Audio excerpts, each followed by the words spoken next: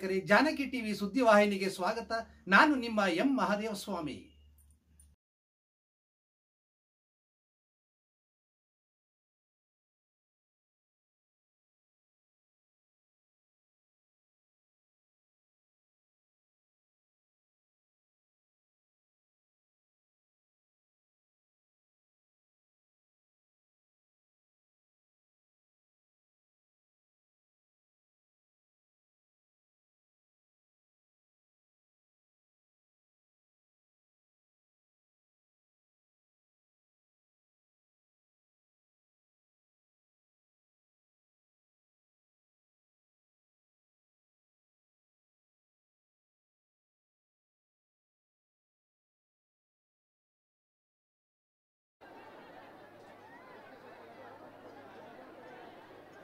ವೇದಿಕೆ ಮೇಲೆ ಇರ್ತಕ್ಕಂಥ ಎಲ್ಲ ಸಚಿವರುಗಳೇ, ಶಾಸಕ ಮಿತ್ರರೇ,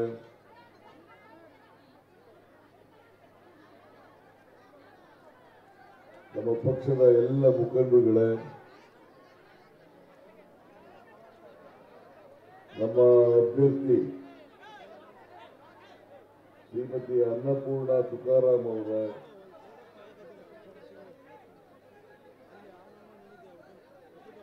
ಲೋಕಸಭಾ ಸದಸ್ಯರಾದಂಥ ತುಕಾರಾಮ್ ಅವರ ಇಲ್ಲಿ ಇಷ್ಟೊಂದು ಉತ್ಸಾಹದಿಂದ ಸೇರಿರ್ತಕ್ಕಂಥ ಎಲ್ಲ ಆತ್ಮೀಯ ಮತದಾರ ಬಂಧುಗಳೇ, ತಾಯಂದಿರೇ, ಎಲ್ಲ ಯುವಕ ಮಿತ್ರರೇ, ಸುದ್ದಿ ಮಾಧ್ಯಮದ ಎಲ್ಲ ಗೆಳೆಯರೇ, ನವೆಂಬರ್ 13ನೇ ತಾರೀಕು ನಡೀತಕ್ಕಂಥದ್ದು ಒಂದು ಉಪಚುನಾವಣೆ. ಈ ಚುನಾವಣೆಯಲ್ಲಿ ಶ್ರೀಮತಿ ಅನ್ನಪೂರ್ಣ ಅವರನ್ನ ನಮ್ಮ ಪಕ್ಷದ ಅಭ್ಯರ್ಥಿಯನ್ನಾಗಿ ಮಾಡಿದ್ದೇವೆ. ಅವರೇನು ಅಭ್ಯರ್ಥಿ ಆಗಬೇಕು ಅಂತೇಳಿ ಬಯಸಿರಲಿಲ್ಲ. ಆದರೆ ಜನರ ಅಭಿಪ್ರಾಯ ತುಕಾರಾಮ್ ಅವರ ಧರ್ಮಪತ್ನಿಗೆ ಕೊಡಬೇಕು ಅಂತ ಇದ್ದರಿಂದ ಅವರನ್ನ ಅಭ್ಯರ್ಥಿ ಮಾಡಿದ್ದೀವಿ. ಕಳೆದ ವಿಧಾನಸಭಾ ಚುನಾವಣೆಯಲ್ಲಿ ತುಕಾರಾಮ್ ಅವರನ್ನ ತಾವೆಲ್ಲರೂ ಕೂಡ ಗೆಲ್ಲಿಸಿದ್ರಿ.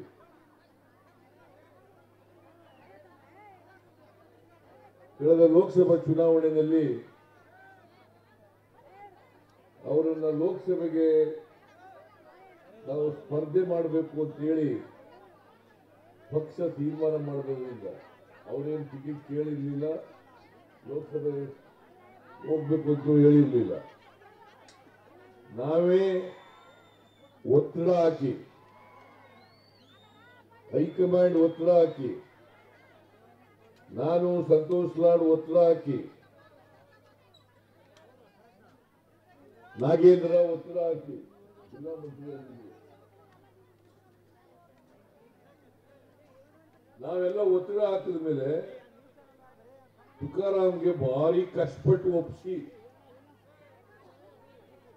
ಇಲ್ಲ ಸರ್ ನಾನು ಶಾಸಕನಾಗಿ ಇರ್ತೀನಿ, ನಮ್ಮ ಕ್ಷೇತ್ರ ಬಿಡಲ್ಲ, ನಾನು ಸಂಡೂರು ಕ್ಷೇತ್ರದ ಈ ಕ್ಷೇತ್ರ ಇನ್ನೂ ಅಭಿವೃದ್ಧಿ ಮಾಡಬೇಕಾಗಿದೆ, ಅದಕ್ಕೋಸ್ಕರ ಸಂಡೂರಿನಲ್ಲೇ ಇರ್ತೀನಿ ಅಂತ ಹೇಳಿದ್ರು. ಇಲ್ಲಪ್ಪ, ಬಳ್ಳಾರಿ ಲೋಕಸಭಾ ಕ್ಷೇತ್ರ ಬಹಳ ಮುಖ್ಯ, ಈ ಲೋಕಸಭೆಯಲ್ಲಿ ನಾವು ಗೆಲ್ಲಬೇಕು, ಅದಕ್ಕೋಸ್ಕರ ನೀನೇ ಅಭ್ಯರ್ಥಿ ಆಗಬೇಕು ಅಂತೇಳಿ ನಾವೆಲ್ಲರೂ ಕೂಡ ಒತ್ತಡ ಹಾಕಿದ್ರಿಂದ, ಪಕ್ಷ ಒತ್ತಡ ಹಾಕಿದ್ರಿಂದ ತುಕಾರಾಮ್ ಕಳೆದ ಲೋಕಸಭಾ ಚುನಾವಣೆಯಲ್ಲಿ ಅಭ್ಯರ್ಥಿ ಆಗಬೇಕಾಗುತ್ತೆ. ನಿಮ್ಮೆಲ್ಲರ ಆಶೀರ್ವಾದದಿಂದ, ಬಳ್ಳಾರಿ ಲೋಕಸಭಾ ಕ್ಷೇತ್ರದ ಜನತೆಯ ಆಶೀರ್ವಾದದಿಂದ ತುಕಾರಾಮ್ ಅವರು ಲೋಕಸಭೆಗೆ ಆಯ್ಕೆಯಾದರು. ಆಗ ಅನಿವಾರ್ಯವಾಗಿ ಸಂಡೂರು ಕ್ಷೇತ್ರಕ್ಕೆ ರಾಜೀನಾಮೆಯನ್ನ ಕೊಡಬೇಕಾಗಿ ಬಂತು. ಅವರ ರಾಜೀನಾಮೆಯಿಂದ ತೆರವಾದಂತ ಈ ಕ್ಷೇತ್ರಕ್ಕೆ ಯಾರನ್ನ ಅಭ್ಯರ್ಥಿ ಮಾಡಬೇಕು ಅಂತೇಳಿ ಚರ್ಚೆ ನಡೆಯುವಾಗ ಆಗ ತುಕಾರಾಮ್ ಅವರನ್ನ ಧರ್ಮಪತ್ನಿಯವ್ರನ್ನೇ ನಿಲ್ಲಿಸಬೇಕು ಅಂತೇಳಿ ಬಹುಸಂಖ್ಯಾತರ ಅಭಿಪ್ರಾಯ ಬಂದದ್ರಿಂದ ಅವ್ರನ್ನ ಅಭ್ಯರ್ಥಿಯನ್ನಾಗಿ ಮಾಡಿದ್ದೀವಿ. ನನ್ನ ಪ್ರಕಾರ ಅವರು ಒಳ್ಳೆ ಅಭ್ಯರ್ಥಿ ಅಂತೇಳಿ ನಾನು ಅನ್ಕೊಂಡಿದ್ದೀನಿ. ಯಾಕಂತಂದ್ರೆ ಇಬ್ರು ಜೋಡೆತ್ತ ಕೆಲಸ ಮಾಡ್ಬೇಕಲ್ಲ, ಗಂಡ ಹೇಳ್ತೀರಿ ಇಬ್ರು ಅಪರೂಪ. ಈಗ ರಾಜಕೀಯದಲ್ಲಿ ಜೋಡೆತ್ತುಗಳು ಒಂದು ಜೀವನದಲ್ಲಿ ಜೋಡೆತ್ತು ಆಗ್ಬಿಟ್ಟಿದ್ದಾರೆ. ರಾಜಕೀಯದಲ್ಲಿ ಜೋಡೆತ್ತುಗಳಾಗಿ ಕೆಲಸ ಮಾಡಬೇಕು. ಯಾಕಂತಂದ್ರೆ ತುಕಾರಾಮ್ ಅವರು 4 ಬಾರಿ ಶಾಸಕರಾಗಿ ಒಮ್ಮೆ ಮಂತ್ರಿಯಾಗಿ ಬಹಳಷ್ಟು ಅಭಿವೃದ್ಧಿ ಕೆಲಸಗಳನ್ನ ಈ ಕ್ಷೇತ್ರದಲ್ಲಿ ಮಾಡಿದ್ದಾರೆ. ಸಂತೋಷ್ ಲಾಡ್ ಅವರು ಕೆಲವು ವಿಚಾರಗಳನ್ನು ಪ್ರಸ್ತಾಪ ಮಾಡಿದರು. ಇವರು ಅಭಿವೃದ್ಧಿ ಮಾಡಿರ್ತಕ್ಕಂಥ ವಿಚಾರಗಳನ್ನ ಮಾಡಿದ್ರು. ಅವರು ಕೂಡ ಒಮ್ಮೆ MLA ಆಗಿದ್ದರು ಈ ಕ್ಷೇತ್ರದಿಂದ 2004ರಿಂದ 2008 ಶಾಸಕರಾಗಿದ್ದರು. ಆಗ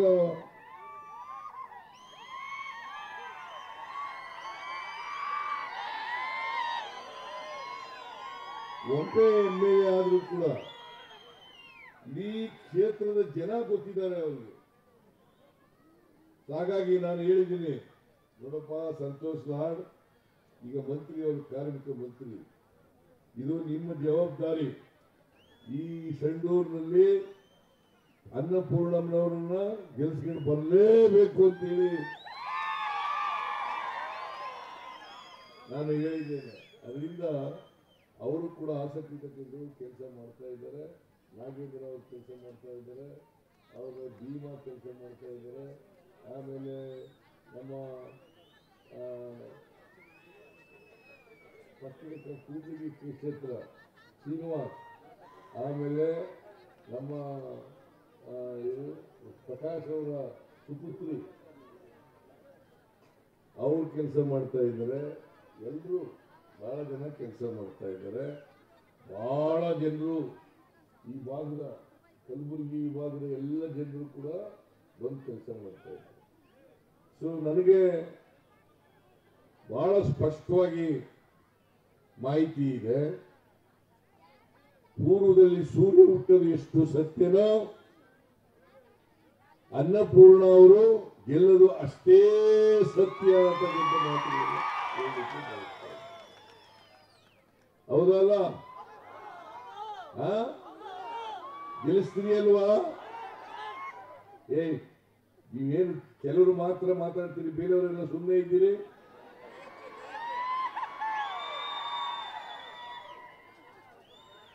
ಯಾಕಂತಂದ್ರೆ ನಾವು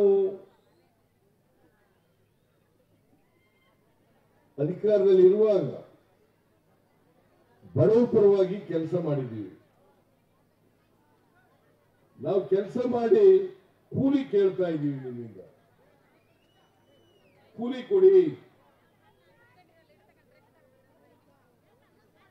ಕೆಲಸ ಮಾಡಿದವರು ಕೂಲಿ ಕೊಡಬೇಕಾ ಬೇಡ? ಬಿಜೆಪಿಯವರು ಏನಾದ್ರು ಮಾಡಿದಾರ?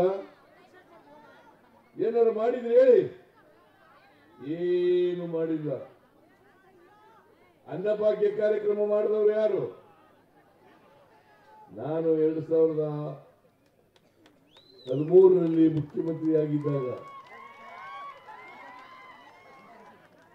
ಎಲ್ಲ ಬಡತನದ ರೇಖೆಯಿಂದ ಕೆಳಗಡೆ ಇರ್ತಕ್ಕಂಥ ಎಲ್ಲ ಜನರಿಗೆ 5 kg ಅಕ್ಕಿಯನ್ನ ಪುಕ್ಕಟೆ ಕೊಡ್ತಕ್ಕಂಥ ಕೆಲಸವನ್ನ ಮಾಡಿದ್ದು ಫ್ರೀಯಾಗಿ. ಯಾಕಂತಂದ್ರೆ ಯಾರು ಕೂಡ ಬಡವರು ಹಸಿದು ಮಲಗಬಾರದು, 2 ಹೊತ್ತು ಊಟ ಮಾಡಲೇಬೇಕು. ಕರ್ನಾಟಕ ಹಸಿವು ಮುಕ್ತ ರಾಜ್ಯ ಆಗಬೇಕು ಅಂತೇಳಿ. ಯಾಕಂದ್ರೆ ನಾನು ಹಳ್ಳಿಯಿಂದ ಬಂದವನು, ಸಾಮಾನ್ಯ ಕುಟುಂಬದಿಂದ ಬಂದಂತವನು, ಬಡವರ ಕಷ್ಟ ಸುಖ ಗೊತ್ತಿರ್ತಕ್ಕಂಥವನು, ಹಳ್ಳಿಗಾಡಿನ ಜನರ ಕಷ್ಟ ಸುಖ ಗೊತ್ತಿರ್ತಕ್ಕಂಥವನು. ಅದಕ್ಕೋಸ್ಕರ ಎಲ್ಲರೂ ಕೂಡ ಬಡವರು 2 ಹೊತ್ತು ಊಟ ಮಾಡಲೇಬೇಕು. ಶ್ರೀಮಂತರು ಊಟ ಮಾಡಿದ್ರೆ ಆಗಲ್ಲ. ನನಗೊಂದ್ಸಾರಿ ಕೇಳಿದ್ರು ಅಸೆಂಬ್ಲಿನಲ್ಲಿ, ನೀವು ಎಲ್ಲ ಬಡವರಿಗೆ ಫ್ರೀಯಾಗಿ ಅಕ್ಕಿ ಕೊಟ್ಬಿಟ್ಟು ಯಾರು ಕೆಲಸಕ್ಕೆ ಸಿಗ್ತಾ ಇಲ್ಲ, ಸೋಮಾರಿಗಳಾಗ್ತಿದ್ದಾರೆ ಅಂತ ಹೇಳಿ ಪಾಪ ಈಗ ಬರ್ತಿಲ್ಲ. ಎಲ್ಲೆಲ್ಲಿ ಯಾರವರು ಗುರುಪಾದಪ್ಪ ನಾಗಮಾರಪಲ್ಲಿ, ಗುರುಪಾದಪ್ಪ ನಾಗಮಾರಪಲ್ಲಿ. ನಾನು ಹೇಳಿದೆ, ಬಡವರು ಗೇದು ಗೇದು ಗೇದು ಸಾಕಾಗ್ಬಿಟ್ಟದೆ. ಅವ್ರು ಒಂದಷ್ಟು ದಿನ ರೆಸ್ಟ್ ತಗೊಳ್ಳಿ. ನೀವೆಲ್ಲ ಕೂತ್ಕೊಂಡು ಪಂಕದ ಕೆಳಗಡೆ ನೀವಿದ್ದೀರಲ್ಲ, ನೀವೆಲ್ಲ ಹೋಗ್ರಿ, ಜೈಲು ಹೋಗ್ರಿ, ಜೈಲು ಹೋಗ್ರಿ ನೇರವಾಗಿ. ನಿಮ್ಗೆ ಗೊತ್ತಿದೆ ಗೊತ್ತಿಲ್ಲ, ನಾನು ಮುಖ್ಯಮಂತ್ರಿಯಾಗಿ ವಿಧಾನಸಭೆಯಲ್ಲಿ ಹೇಳಿದೆ, ಹೋಗಿ ನೀವು ಹೋಗಿ ಹೋಗಿ ಹೋಗಿ ಎಲ್ಲ ಗೇದು ಗೇದು ಅವ್ರ ಬೆನ್ನೆಲ್ಲ ಬಗ್ಗೋಗ್ತದೆ. ಅವರೊಂದಷ್ಟು ದಿನ ರೆಸ್ಟ್ ತಗೊಳ್ಳಿ, ಹೋಗಪ್ಪ ನೀವು, ಹೋದಯ್ಯ ನೀವು. ಸೋಮಾರಿಗಳಾಗ್ಬಿಡ್ತಾರೆ. ನೀವು ಸೋಮಾರಿಗಳಾಗಿದ್ದೀರ ಈಗ ಬಡವರು. ಈಗ 5 kg ಜೊತೆಗೆ ಇನ್ನೂ 5 kg ಹೆಚ್ಚಾಗಿ ಕೊಡ್ತೀವಿ. ಯಾರು ಸೋಮಾರಿಗಳಾಗಿಲ್ಲ. ಬಡವರು ಊಟ ಮಾಡಿದ್ರೆ ಸಹಿಸ್ಕೊಳ್ಳಕ್ಕಾಗಲ್ಲ ಇವರಿಗೆ, ಶ್ರೀಮಂತರಿಗೆ. ಬಡವರು ಕೆಲಸ ಮಾಡಿದ್ರೆ ಸಹಿಸ್ಕೊಳ್ಳಕ್ಕಾಗಲ್ಲ, ಬಡವರು ಕಂಡ್ರೆ ಆಗಲ್ಲ. ಭಾರತೀಯ ಜನತಾ ಪಕ್ಷ ಇದೆಯಲ್ಲ, ಅದು ಬಡವರ ಪಕ್ಷ ಅಲ್ವೇ ಅಲ್ಲ, ಶ್ರೀಮಂತರ ಪಕ್ಷ. ಅದು ಯಾವತ್ತೂ ಕೂಡ ಅವರು ಸಾಮಾಜಿಕ ನ್ಯಾಯದ ಪರವಾಗಿರೋಕ್ ಸಾಧ್ಯವೇ ಇಲ್ಲ, ಮೀಸಲಾತಿ ಪರ ಇರ್ಲಿಕ್ಕೆ ಸಾಧ್ಯವೇ ಇಲ್ಲ. ಇದನ್ನ ನೀವು ಅರ್ಥ ಮಾಡ್ಕೋಬೇಕಾಗ್ತದೆ. ಪರಿಶಿಷ್ಟ ಜಾತಿ ಪರಿಶಿಷ್ಟ ವರ್ಗದವರಿಗೆ ಅವರ ಜನಸಂಖ್ಯೆಗೆ ಅನುಗುಣವಾಗಿ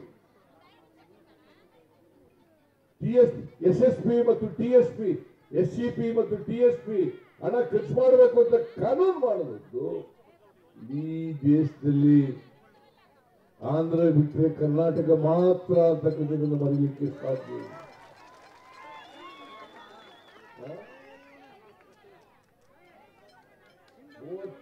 39,121 ಕೋಟಿ, 39,121 ಕೋಟಿ ಪರಿಶಿಷ್ಟ ಜಾತಿಯವರಿಗೆ, ಪರಿಶಿಷ್ಟ ವರ್ಗದವರಿಗೆ. ಇದನ್ನ ನರೇಂದ್ರ ಮೋದಿ ಅವರು ಮಾಡಿದಾರ? ನಾನು ಅನೇಕ ಸಾರಿ ಒತ್ತಾಯ ಮಾಡಿದ್ದೀನಿ ನರೇಂದ್ರ ಮೋದಿ ಅವರಿಗೆ, ಮಾಡ್ಲಿ. ಕೇಂದ್ರದಲ್ಲಿ ಇವತ್ತು 48 ಲಕ್ಷ ಕೋಟಿ ಕೇಂದ್ರದ ಬಜೆಟ್ ಇರ್ತಕ್ಕಂಥದ್ದು, 48 ಲಕ್ಷ ಕೋಟಿ. ಅದರಲ್ಲಿ ಪರಿಶಿಷ್ಟ ಜಾತಿ ಪರಿಶಿಷ್ಟ ವರ್ಗದವರಿಗೆ ಇಟ್ಟಿರ್ತಕ್ಕಂಥ ಹಣ ಕೇವಲ 60,000 ಕೋಟಿ. 60,000 ಕೋಟಿ, 21% ಅಂದ್ರೆ ಎಷ್ಟಾಗಬೇಕಪ್ಪ?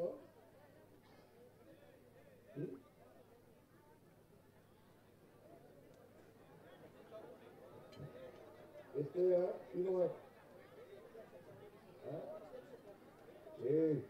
21%, 9 lakh, ಸುಮಾರು 99 ಲಕ್ಷ ಈ ದೇಶದ ಪರಿಶಿಷ್ಟ ಜಾತಿ ಪರಿಶಿಷ್ಟ ವರ್ಗದವರಿಗೆ ಇಡಬೇಕಾಗಿತ್ತಲ್ಲ, ಇದಲ್ಲ. ನರೇಂದ್ರ ಮೋದಿಜಿ ಬಡವರ ಬಗ್ಗೆ ಮಾತಾಡ್ತಾರೆ.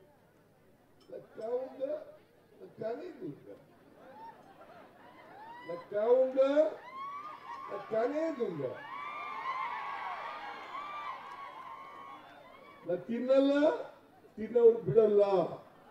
ಹಾಗಾದ್ರೆ ಜನಾರ್ದನ್ ರೆಡ್ಡಿ ಅವ್ರನ್ನ ಯಾಕೆ ಸೇರಿಸ್ಕೊಂಡ್ರಿ ಮಿಸ್ಟರ್ ನರೇಂದ್ರ ಮೋದಿಜಿ?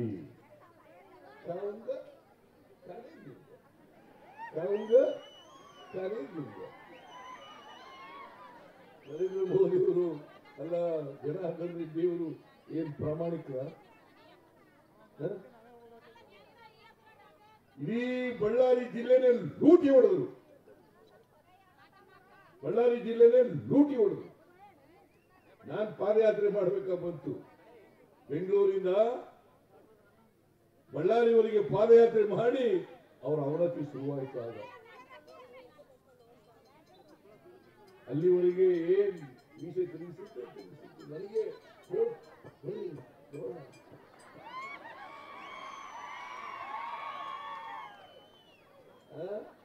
ಬರ್ರಿ ಬಳ್ಳಾರಿ ಬರ್ರಿ ನೋಡ್ಕತೀವಿ ನಿಮ್ಮನ್ನ ಅಂತಂದ್ರು. ನಾನು ಹೇಳಿದೆ ಏನ್ ಆ ಕಡೆ ಬಂದಿದ್ದಾರೆ ಅಲ್ಲಿಗೆ ಅಂತಂದ್ರು. ಬಳ್ಳಾರಿಗೆ ನಡ್ಕೊಂಡೆ ಬರ್ತೀವಿ ಅಂತ ಈಗ ಅಂಥವ್ರನ್ನು ಸೇರಿಸ್ಕೊಂಡಿದ್ದಾರೆ. ಅವರು ಈ ಕ್ಷೇತ್ರದ ಚುನಾವಣಾ ಜವಾಬ್ದಾರಿ ಕೊಟ್ಟಿದ್ದಾರೆ. ಅವರು ಮತ್ತೆ ಬರ್ಬೇಕಾ? ಅವರ ಬಿಜೆಪಿ ಅಭ್ಯರ್ಥಿ ಗೆಲ್ಬೇಕಾ? ಜನಾರ್ದನ್ ರೆಡ್ಡಿ ಅವರ ಅಭ್ಯರ್ಥಿ ಗೆಲ್ಬೇಕಾ? ಹೇಳಿ ನೀವೇ.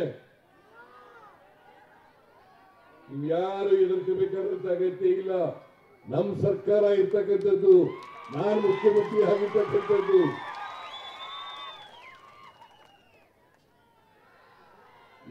ನಾವೊಂದ್ಸರಿ ಬೈ ಎಲೆಕ್ಷನ್ ಬಂದಿದೆ, ಲೋಕಸಭಾ ಚುನಾವಣೆ ಬೈ ಎಲೆಕ್ಷನ್. ನಮ್ಮ ಹನುಮಂತಪ್ಪ ಯಾರು ಗೊತ್ತಿದ್ರು, ಗೋಪಾಲಕೃಷ್ಣ, ರೆಗ್ಯುಲರ್ ಎಲೆಕ್ಷನ್ಗೆ ನಾನು ಇಬ್ರಾಹಿಂ ಇಬ್ರು ಬಂದು ಹೇಗಿತ್ತು ಅಂತಂದ್ರೆ ಬಳ್ಳಾರಿಯಲ್ಲಿ ನಮ್ಗೆಲ್ಲೂ ಭಾಷಣ ಮಾಡೋಕ್ ಜಾಗನೇ ಕೊಟ್ಟಿಲ್ಲ. ಡಿಸಿ ಎದುರಿಸ್ಬಿಟ್ಟಿದ್ದಾರೆ. ನಾನು ಅಲ್ಲಿ ಒಂದು ದೇವಸ್ಥಾನ ಇದೆ, ಕುರುಬರ ದೇವಸ್ಥಾನ ಬಳ್ಳಾರಿಯಲ್ಲಿ. ಅಲ್ಲಿ ಹೋಗ್ಬಿಟ್ಟು ಒಂದು ಮೈಕ್ ಹಾಕಿಸ್ಕೊಂಡೆ. ಮೈಕ್ ಹಾಕ್ಬಿಟ್ಟು ಇಬ್ರಾಹಿಂ ಭಾಷಣ ಮಾಡೋಕ್ಕೆ. ಇಬ್ರಾಹಿಂ ಏನ್ ಭಾಷಣ ಮಾಡೋದು ಗೊತ್ತಾ? ಮರ ಗಿಡಗಳೇ, ಹಕ್ಕಿ ಪಕ್ಷಿಗಳೇ, ಮನೆಯಲ್ಲಿ ಇರತಕ್ಕಂಥವ್ರೆ, ಬನ್ನಿ ನನ್ನ ಭಾಷಣ ಕೇಳಕ್ ಬನ್ನಿ ಅಂತ ಭಾಷಣ. ಅಷ್ಟು ಮಟ್ಟಿಗೆ ಒಂದು ಹೆದರಿಕೆಯ ವಾತಾವರಣವನ್ನು ನಿರ್ಮಾಣ ಮಾಡಿ. ಅವ್ರು ಬರ್ಬೇಕಾ? ಅವ್ರು ನಿಮ್ಮ MLA ಆಗ್ಬೇಕಾ? ಅವ್ರ ಕ್ಯಾಂಡಿಡೇಟ್ ಅವ್ರ ಅಭ್ಯರ್ಥಿ ಆಗ್ಬೇಕಾ? MLA ಆಗ್ಬೇಕಾ? ಏನ್ ಮಾಡಿದ್ದಾರೆ ಜನಾರ್ದನ್ ರೆಡ್ಡಿ ಬಳ್ಳಾರಿಗೆ? What is this contribution? ಲೂಟಿ ಹೊಡೆದಿರೋದೇ ಕಾಂಟ್ರಿಬ್ಯೂಷನ್. ಅದಕ್ಕೋಸ್ಕರ ನಾವು ನೋಡಿ ಕೊಟ್ಟ ಮಾತಂತೆ ನಡ್ಕೊಂಡಿದ್ದೀವಿ. ಏನೇನು ಹೇಳಿದ್ದು 2003ರಲ್ಲಿ ಏನ್ ಹೇಳಿದ್ದೆ?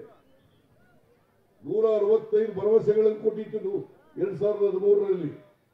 158 ಭರವಸೆಗಳನ್ನ ಈಡೇರಿಸಿತು. 158 ಭರವಸೆಗಳನ್ನ. ಅದಾದ್ಮೇಲೆ 2023ರಲ್ಲಿ 5 ಗ್ಯಾರಂಟಿ ಯೋಜನೆಗಳನ್ನ ಜಾರಿ ಮಾಡ್ತೀವಿ ಅಂತ ಹೇಳಿದ್ದು. ಅವೆಲ್ಲ ಜಾರಿ ಮಾಡಿದ್ರು. ಅಲ್ಲ ಮಾಡಿದೀವೋ ಇಲ್ಲ? ನೀವೆಲ್ಲ ಹೆಣ್ಮಕ್ಳು ಇಲ್ಲಿ ಬಹಳ ಜನ ಇದ್ದೀರಿ. ಫ್ರೀಯಾಗಿ ಬಸ್ ತಿರುಗಾಡ್ತಾ ಇಲ್ವಾ? ತಿರುಗಾಡ್ತಿದ್ದೀರಾ ಇಲ್ವಾ? ಬಿಜೆಪಿ ಅವ್ರು ಮಾಡಿದ್ರ? ಏನ್ ನಮ್ಮ ಅಪ್ಪನ ಮನೆಯಿಂದ ಮಾಡಿದ್ದೀನ ನಾನು? ನಿಮ್ಮ ಹಣ, ಕೆರೆಯ ನೀರನ್ನು ಕೆರೆಗೆ ಚೆಲ್ಲಿ,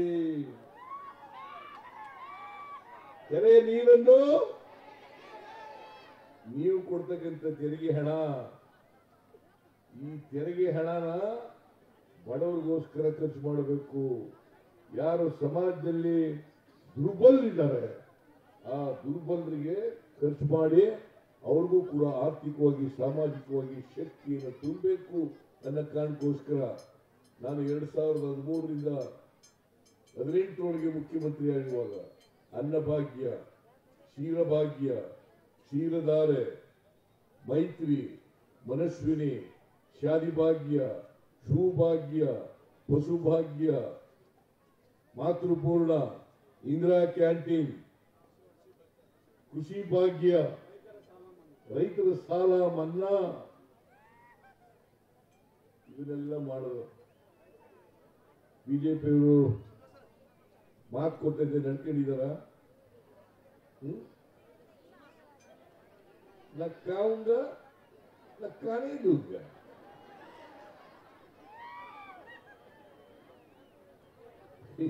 ಇವರು ಯಾರು ಇವರು ಈಗ ಬಳ್ಳಾರಿಗೆ ಅನುಮತಿ ಕೊಟ್ಬಿಟ್ಟಿದ್ದಾರೆ. ಇಷ್ಟು ವರ್ಷ ಬಳ್ಳಾರಿ ಬರಕ್ಕಾಗಲಿಲ್ಲ ಜನಾರ್ದನ್ ರೆಡ್ಡಿಗೆ. ಎಲೆಕ್ಷನ್ ಅಂತಲ್ಲ, ಕೋರ್ಟ್ನವರು ಅನುಮತಿ ಕೊಟ್ಬಿಟ್ಟಿದ್ದಾರೆ. ಎಲೆಕ್ಷನ್ಗೆ ಅಂತ ಕೊಟ್ಟಿಲ್ಲ, ಅನುಮತಿ ಕೊಟ್ಬಿಟ್ಟಿದ್ದಾರೆ. ಇಲ್ಲಿವರೆಗೆ ಕೊಟ್ಟಿರಲಿಲ್ಲ. ಯಾಕಂತಂದ್ರೆ ನೀವು ಬಳ್ಳಾರಿ ಕಾಲಿಡಬಾರ್ದು, ನೀವು ಬಳ್ಳಾರಿ ಎಲ್ಲ ಸಂಪೂರ್ಣ ಮುಗಿಸ್ಬಿಟ್ಟಿದ್ದೀರಿ, ಅಲ್ಲಿ ಹೋಗಬೇಡಿ ಅಂತ ಹೇಳಿದ್ವಿ. ಈಗ ಕೋರ್ಟ್ನವರು ಬಹಳ ವರ್ಷ ಹೋಗದೆ ಇಡೋದು ಬೇಡಪ್ಪ ಅಂತ ಹೇಳಿ ಮಾಡ್ಬಿಟ್ಟಿದ್ದಾರೆ. ಈಗ ಇಲ್ಲಿ ಬಂದು ಕೂತ್ಕೊಂಡಿದ್ದಾರೆ. ದಯಮಾಡಿ ನಾನು ಹೇಳ್ತೀನಿ, ಸಂಡೂರಿನ ಜನತೆಗೆ ಕೈ ಮುಗಿದು ಪ್ರಾರ್ಥನೆ ಮಾಡ್ತೀನಿ, ದಯಮಾಡಿ ಬಿಜೆಪಿಯವರು ಜನಾರ್ದನ ರೆಡ್ಡಿಯವರು ಮಾತನ್ನ ಕೇಳಬೇಡಿ, ಶ್ರೀರಾಮುಲು ಮಾತನ್ನ ಕೇಳಬೇಡಿ. ಶ್ರೀರಾಮುಲು ಬಂದಿದ್ದ ಜೊತೆಗೆ ಇದ್ದಾರೆ, ಏನು ಬೇರೆ ಬೇರೆ ಆಗ್ಬಿಟ್ಟಿರಲ್ಲ. ಈಗ ಜೊತೆ ಸೇರ್ಕೊಂಡಿದ್ದಾರೆ ಶ್ರೀರಾಮುಲು, ಜನಾರ್ದನ ರೆಡ್ಡಿ ಇಬ್ಬರು ಸೇರ್ಕೊಂಡು ಹಾಳು ಮಾಡ್ತಾರೆ. ಅದಕ್ಕೆ ನಾವು 5 ಗ್ಯಾರಂಟಿಗಳೆಲ್ಲ ಬಂದಿದ್ದಾವಲ್ಲ, ಈಗ ಬಸ್ನಲ್ಲಿ ಫ್ರೀಯಾಗಿ ತಿರುಗಾಡ್ತಾ ಇದ್ದೀವಿ. 2,000 ರೂಪಾಯಿ ಬರ್ತಾ ಇದೆಯಾ? ಎಷ್ಟು ಯಾರಿಗೆ ಬರ್ತಾ ಇದೆ ಹೇಗೆ ಕೈ ಎತ್ತಿ ನೋಡೋಣ. ಈ 2,000 ರೂಪಾಯಿ ಕೊಡೋದು ಹಿಂದೆ ಇತ್ತ? ಇರಲಿಲ್ಲ. ಗೃಹ ಜ್ಯೋತಿ 200 ಯೂನಿಟ್ ಒಳಗೆ ಫ್ರೀ ಕರೆಂಟ್, ಯಾರು ಬಿಲ್ ಕೊಡಬೇಕಾಗಿಲ್ಲ. 200 ಯೂನಿಟ್ ವರೆಗೆ ಕೊಡ್ತಾ ಇದ್ದೀರಾ? ಕೊಡ್ತಾ ಇಲ್ಲ. ಅನ್ನಭಾಗ್ಯ 5 ಕೆಜಿ ಅಕ್ಕಿ ಬದಲಾಗಿ 170 ರೂಪಾಯಿ ಕೊಡ್ತಾ ಇದ್ದೀವಿ. ಒಬ್ಬರಿಗೆ 170 ರೂಪಾಯಿ. ಆಮೇಲೆ ಯುವ ನಿಧಿ ಕಾರ್ಯಕ್ರಮ, ಯಾರಿಗೆ ಕೆಲಸ ಸಿಕ್ಕಿಲ್ಲ 23-24ರಲ್ಲಿ ಪಾಸ್ ಮಾಡಿದ್ರು ಅವ್ರಿಗೆ, ನಿರುದ್ಯೋಗಿ ಪದವೀಧರರಿಗೆ 3,000 ರೂಪಾಯಿ, ಡಿಪ್ಲೊಮಾ ಹೋಲ್ಡರ್ಸ್ಗೆ 1,500 ರೂಪಾಯಿ, 2 ವರ್ಷದವರೆಗೆ ಇದನ್ನ ಕೊಡ್ತಕ್ಕಂಥ ತೀರ್ಮಾನ ಮಾಡಿದ್ದೀವಿ. ಹೌದಲ್ಲ? ಇಷ್ಟೆಲ್ಲ ನಾವು ಮಾಡಿದ ಮೇಲೆ ಯಾರು ಓಟ್ ಹಾಕ್ಬಿಡ್ತೀವಿ? ಒಂದು ಕೆಲಸ ಮಾಡ್ತಕ್ಕಂಥವ್ರು, ಎರಡನೇದು ನುಡಿದಂತೆ ನಡೆದಂಥವ್ರು ಮಾಡ್ಬೇಕಲ್ಲ. ಈ ಚುನಾವಣೆ ಇದೆಯಲ್ಲ, ಈ ಚುನಾವಣೆ ನಡೀತಾ ಇರ್ತಕ್ಕಂಥದ್ದು ಒಂದ್ ಕಡೆ ನುಡಿದಂತೆ ನಡೆದ, ಕೊಟ್ಟ ಮಾತಿನಂತೆ ನಡೆದ ಕಾಂಗ್ರೆಸ್ ಪಕ್ಷ, ಇನ್ನೊಂದ್ ಕಡೆ ಮಾತು ಕೊಟ್ಟಂತೆ ನಡ್ಕೊಳ್ಳದೇ ಇರ್ತಕ್ಕಂಥ ಭಾರತೀಯ ಜನತಾ ಪಕ್ಷ. ಇವೆರಡರ ನಡುವೆ ಚುನಾವಣೆ ನಡೀತದೆ. ಯಾವುದನ್ನು ಗೆಲ್ಲಿಸಬೇಕು? ನಾವು ಇನ್ನ 3.5 ವರ್ಷ ಇರ್ತೀವಿ. ಯಾವ ಕಾರಣಕ್ಕೂ ಕೂಡ ಈ 5 ಯೋಜನೆಗಳನ್ನು ನಿಲ್ಲಿಸಲ್ಲ. ಶಕ್ತಿ ಯೋಜನೆ, ಗೃಹ ಜ್ಯೋತಿ, ಗೃಹಲಕ್ಷ್ಮಿ, ಅನ್ನಭಾಗ್ಯ, ಯುವ ನಿಧಿ, ಯಾವ ಕಾರ್ಯಕ್ರಮಗಳನ್ನು ಕೂಡ ನಿಲ್ಲಿಸಲ್ಲ. ಬಿಜೆಪಿಯವರು ನಿಲ್ಲಿಸ್ಬಿಡ್ಲಿ ಅಂತ ಕಾಯ್ತಾ ಇದ್ದಾರೆ. ನರೇಂದ್ರ ಮೋದಿ ಅವರು ಹೇಳಿದ್ರು, ನಾವು ಇದನ್ನು ಘೋಷಣೆ ಮಾಡಿದಾಗ ಇದನ್ನ ಕಾಂಗ್ರೆಸ್ನವರು ಜಾರಿ ಮಾಡಕ್ಕಾಗಲ್ಲ. ಯಾಕಂತಂದ್ರೆ ವರ್ಷಕ್ಕೆ 56,000 ಕೋಟಿ ಖರ್ಚಾಗುತ್ತೆ. 56,000 ಕೋಟಿ ಎಲ್ಲಿಂದ ತರ್ತಾರೆ? ಟ್ರೆಜರಿ ಖಾಲಿ ಆಗ್ಬಿಡ್ತದೆ, ರಾಜ್ಯ ಆರ್ಥಿಕವಾಗಿ ದಿವಾಳಿ ಆಗ್ಬಿಡ್ತದೆ ಅಂತೇಳಿ ಹೇಳಿದ್ರು. ಆಮೇಲೆ ಇನ್ನೊಂದು ಹೇಳಿದ್ರು, ಪಾರ್ಲಿಮೆಂಟ್ ಚುನಾವಣೆ ಆದ್ಮೇಲೆ ನಿಲ್ಲಿಸ್ಬಿಡ್ತಾರೆ. ಈಗ ಬೈ ಎಲೆಕ್ಷನ್ ಆದ್ಮೇಲೆ ನಿಲ್ಲಿಸ್ಬಿಡ್ತಾರೆ. ನಾನು ಹೇಳ್ತೀನಿ, ನಾನು ಮುಖ್ಯಮಂತ್ರಿಯಾಗಿ ಹೇಳ್ತಾ ಇದ್ದೀನಿ, ಯಾವ ಕಾರಣಕ್ಕೂ ಕೂಡ 5 ಯೋಜನೆಗಳನ್ನು ನಿಲ್ಲಿಸಲ್ಲ. ಇದು ಬಡವರ ಕಾರ್ಯಕ್ರಮ. ಬಡವರು ಕೂಡ ಮುಖ್ಯವಾಹಿನಿಗೆ ಬರಬೇಕು. ಅವ್ರಿಗೂ ಆರ್ಥಿಕವಾಗಿ ಸಾಮಾಜಿಕವಾಗಿ ಶಕ್ತಿ ಬರಬೇಕು, ಸಮಾನತೆ ಬರಬೇಕು. ಬಸವಣ್ಣವ್ರು ಏನ್ ಹೇಳಿದ್ರು 850 ವರ್ಷಗಳ ಹಿಂದೆ? ಅಂಬೇಡ್ಕರ್ ಏನ್ ಹೇಳಿದ್ರು? ಸಂವಿಧಾನದ ಮೂಲಕ ಎಲ್ಲರಿಗೂ ಸಮಾನತೆ ಬರಬೇಕು, ಜಾತಿ ವ್ಯವಸ್ಥೆ ಹೋಗ್ಬೇಕು. ಜಾತಿ ಹೋಗ್ಬೇಕಾದ್ರೆ ಎಲ್ಲರಿಗೂ ಆರ್ಥಿಕ ಸಾಮಾಜಿಕ ಶಕ್ತಿ ಬಂದಾಗ ಮಾತ್ರ ಜಾತಿ ತಾನಾಗಿ ಹೋಗ್ಲಿಕ್ಕೆ ಸಾಧ್ಯ. ಇಲ್ಲದ ಜಾತಿ ಅಷ್ಟು ಹೋಗುವುದಿಲ್ಲ. ಇದನ್ನ ಬಸವಣ್ಣನವರು ಪ್ರತಿಪಾದನೆ ಮಾಡಿದ್ರು, ಅಂಬೇಡ್ಕರ್ ಪ್ರತಿಪಾದನೆ ಮಾಡಿದ್ರು, ಗಾಂಧೀಜಿ ಪ್ರತಿಪಾದನೆ ಮಾಡಿದ್ರು. ಹೌದಲ್ಲ? ನಾವು ಅದ್ರಲ್ಲಿ ನಂಬಿಕೆ ಇಟ್ಕೊಂಡಿರ್ತಕ್ಕಂಥವ್ರು. ಅದಕ್ಕೋಸ್ಕರನೇ ಬಸವಣ್ಣನವರನ್ನ ಸಾಂಸ್ಕೃತಿಕ ನಾಯಕ ಅಂತ ಹೇಳಿ ಮಾಡಿದ್ದೀವಿ. ಯಾರು ಮಾಡಿದ್ರು ನೋಡೋಣ, ಹೇಳಿ. ಯಡಿಯೂರಪ್ಪ ಮಾಡಿದ್ನ? ಬಸವರಾಜ ಬೊಮ್ಮಾಯಿ ಮಾಡಿದ್ನ? ವೀರೇಂದ್ರ ಪಾಟೀಲ್ ಮಾಡಿದ್ರ? ನಿಲಿಂಗಪ್ಪ ಮಾಡಿದ್ರ?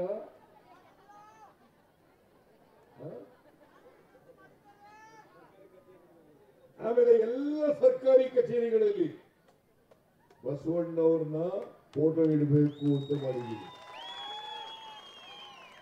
ಯಾಕಂತಂದ್ರೆ ಪ್ರತಿಯೊಬ್ಬ ವ್ಯಕ್ತಿಗೂ ಕೂಡ ಬಸವಣ್ಣವ್ರು ಏನ್ ಹೇಳಿದ್ರು.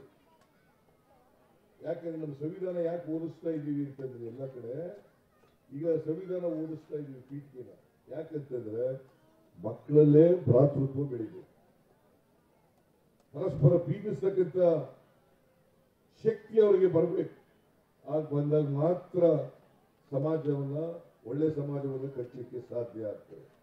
ದ್ವೇಷ ಮಾಡ್ತಕ್ಕಂಥ ಸಮಾಜ ಮಾಡಬಾರದು, ಪರಸ್ಪರ ದ್ವೇಷಿಸಬಾರದು. ನಾವು ಇನ್ನೊಬ್ಬರನ್ನ ಸಮಾಜದಲ್ಲಿ ಪ್ರೀತಿಸಬೇಕು.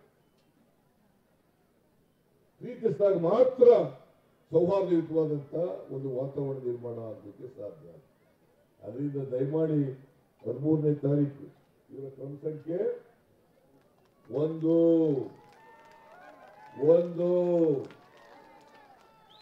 ಇವ್ರ ಹೆಸರಿನ ಮುಂದೆ ಕಾಂಗ್ರೆಸ್ನ ಸಿಂಬಲ್ ಇರ್ತದೆ, ಚಿಹ್ನೆ. ಆ ಚಿಹ್ನೆ ಮುಂದೆ ಬಟನ್ ಅನ್ನು ಒತ್ತಿ ಕಾಂಗ್ರೆಸ್ಗೆ ವೋಟ್ ಹಾಕ್ಬೇಕು. ಆಗ್ತೀರಿ ಅಲ್ವಾ? ಏನು ಕೈ ಎತ್ತಿ ನೋಡೋಣ. ದಯಮಾಡಿ ಇವ್ರು ಗೆದ್ದೇ ಗೆಲ್ತಾರೆ, 100 ಗೆದ್ದೇ ಗೆಲ್ತಾರೆ.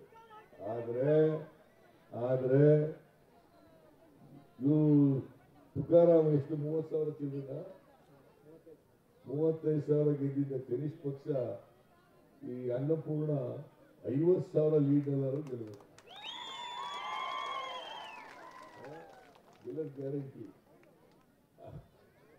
ಗೆಲ್ಲದ ಗ್ಯಾರಂಟಿ. ಯಾಕಂದ್ರೆ ನನ್ನ ಸ್ನೇಹಿತರ ಮಗಳು ಇವರು ರುದ್ರಪ್ಪ ಅಂತ ಇವ್ರ ತಂದೆ ಹೆಸರು. ನಾನು ಲಾ ಓದುವಾಗ ಇವ್ರು BSc ಓದ್ತಾ ಇದ್ದಾರೆ. ನನಗೆ ಚಿಕ್ಕವನು, ಆದ್ರೂ ನನಗಿಂತ 3 ವರ್ಷ ಚಿಕ್ಕವನು. ನಾ ಫೈನಲ್ ಲಾ ಓದುವಾಗ ಇವ್ರು ಫೈನಲ್ BSc ಓದ್ತಾ ಇದ್ದೆ. ಆಮೇಲೆ ಊರಿಗೆ ಬಂದ್ಬಿಟ್ಟ ಅಂತ ಇಟ್ಟಾಗ ಬಹಳ ವರ್ಷ ನಾವು ಅವನು ಬಹಳ ಆತ್ಮೀಯವಾಗಿದ್ದಂಥವ್ರು, ಅವ್ರ ಮಗಳು. ಅದರಿಂದ ಅನ್ನಪೂರ್ಣ ಗೆದ್ರೆ ನಾನೇ ಗೆದ್ದಾಗ್ತದೆ. ಗೆಲ್ಸ್ತೀರಲ್ವಾ? ಅದನ್ನ ಕೇಳಕ್ಕೋಸ್ಕರ ಬಂದಿದ್ದೀನಿ. ದಯಮಾಡಿ ಬಡವರ ಪರವಾಗಿರ್ತಕ್ಕಂಥ ಈ ಸರ್ಕಾರ, ಕಾಂಗ್ರೆಸ್ ಪಕ್ಷ, ಇದರ ಅಭ್ಯರ್ಥಿ ಅನ್ನಪೂರ್ಣ ಅವರಿಗೆ ಆಶೀರ್ವಾದ ಮಾಡಬೇಕು ಅಂತ ನಿಮ್ಮಲ್ಲಿ ಕೇಳ್ಕೊಂಡು ಮಾತು ಮುಗಿಸ್ತೇನೆ. ಜೈ ಹಿಂದ್, ಜೈ ಕರ್ನಾಟಕ.